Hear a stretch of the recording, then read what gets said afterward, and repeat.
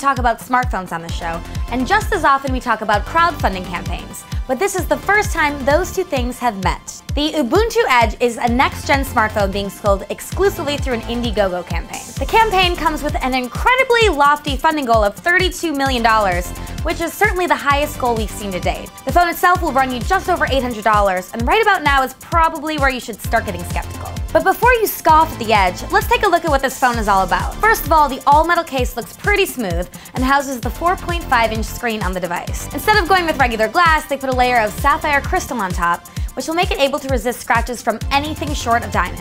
And if you have loose diamonds hanging out in your pocket, you're probably not worried about the price of a new phone. The Edge will use whatever the fastest quad-core mobile chip is at the time, comes with 4 GB of RAM and a whopping 128 gigs of internal storage. Stereo speakers, an 8-megapixel high-sensitivity camera, and dual mic recording are also some of the extras on this premium smartphone. And finally, they will be using brand new silicon anode battery technology, which promises higher energy density in a thinner form factor. Some of the most interesting things happen on the software side though, and the Edge will be able to run Android and the full desktop version of Ubuntu simultaneously. Hooking up your Edge to a monitor and keyboard will mean you can use the device just like a laptop, running desktop applications and cloud-powered ones like Microsoft Excel. The Edge isn't just meant to be a smartphone, it's meant to be able to actually replace a laptop. While this campaign may prove to be too ambitious for even the crowdfunding community, it marks a huge leap in mobile innovation, and at the very least should help revitalize the mobile space as other manufacturers take note. We'll leave a link to the Indiegogo campaign in the description below, and make sure to leave a comment and tell us what you think of the Edge.